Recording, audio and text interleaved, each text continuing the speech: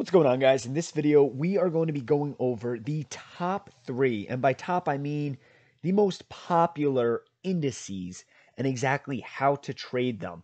So, real quick, everyone should know by now what the S&P 500 is. It is the top 500 companies in America.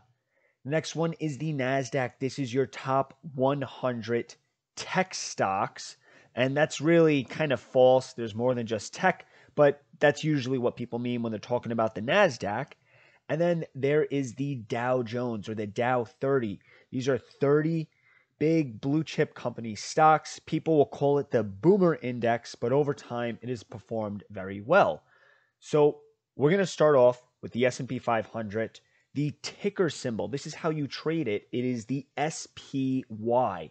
Here it is on TradingView. It will mirror its index, which is the S&P 500. So if the S&P 500 goes up, say 1 or 2% in a day, this will pretty much mirror it almost exactly. There may be very, very small margin of error, but this is how you can trade that index, or at least hold on to all of those stocks that are part of that index.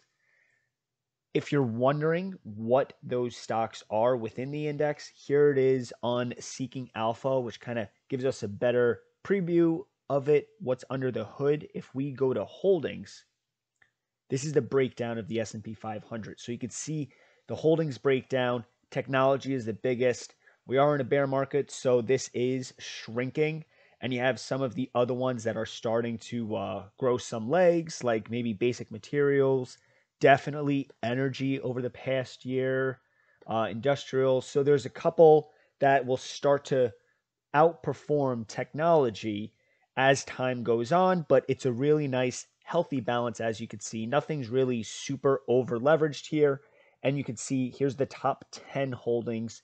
It's still a lot of tech, but you got Apple, Microsoft, Amazon, Berkshire Hathaway, which is Warren Buffett's company, Alphabet, which is Google, ExxonMobil, United Healthcare Group, Johnson & Johnson, NVIDIA. These are all big names we know of. And again, there are 500 companies within the S&P 500. And what's nice is it also offers a dividend. So if you hold on to one share, which costs $388 right now, so it's pretty affordable for most people, you will get a small dividend. Right now, that dividend is, you can see the yield is 1.61. We could go over to the history, and you can see it has been a quarterly dividend. So most recently, they paid out $1.78 for that quarter. Now, moving on to the next one is the NASDAQ. The ticker symbol is QQQ. People may call it the Qs for short, but this is very heavily invested in the big tech stocks. So you can see over the past year, it has performed a lot worse than the S&P 500. If we just jump over to not that, let's change this. It's down. You can't see it because the post market is blocking it, but it's down around 25% over the past year as I'm recording this. The S&P 500, on the other hand, is only down about 14%. But volatility works both ways. If we change these both to 5 years, you can see the S&P 500 over the past 5 years is up around 40%. Meanwhile, the Qs is up around 70%. So it's just going to be a more volatile ETF to hold on to.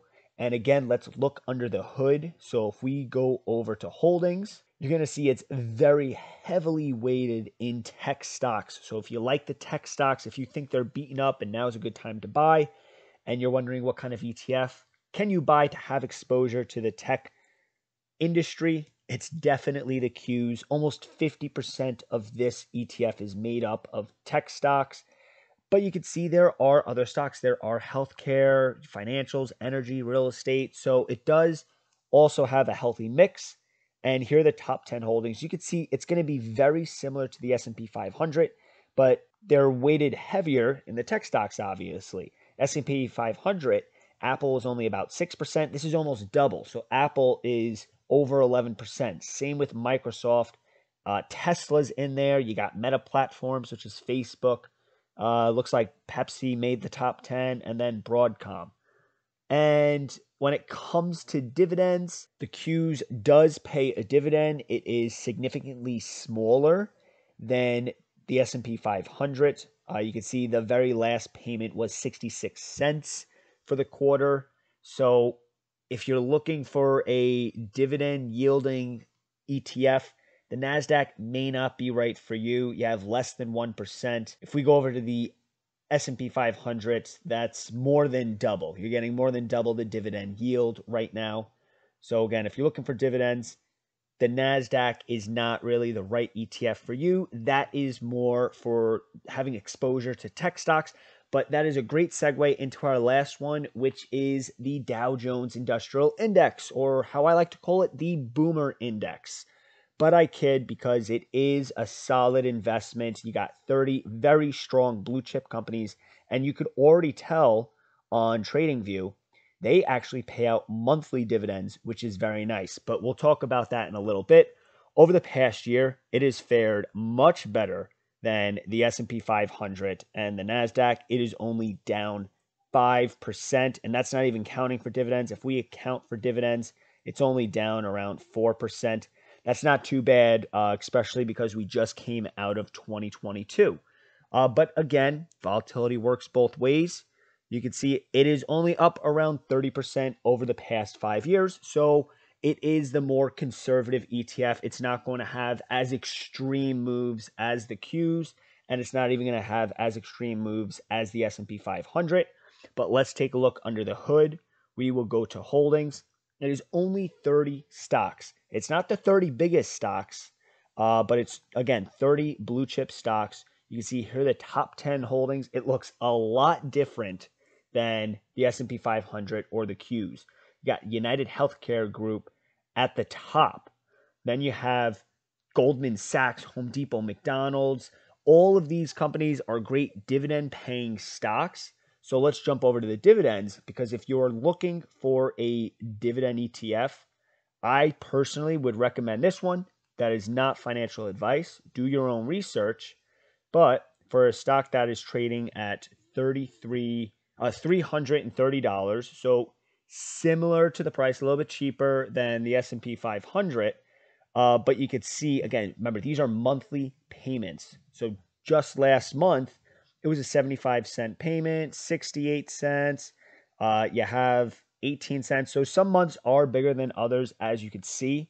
But if we go over to the yield is almost at 2%. So that is obviously bigger than the S&P 500. And again, I think it is very cool that you have that constant monthly payout of dividends.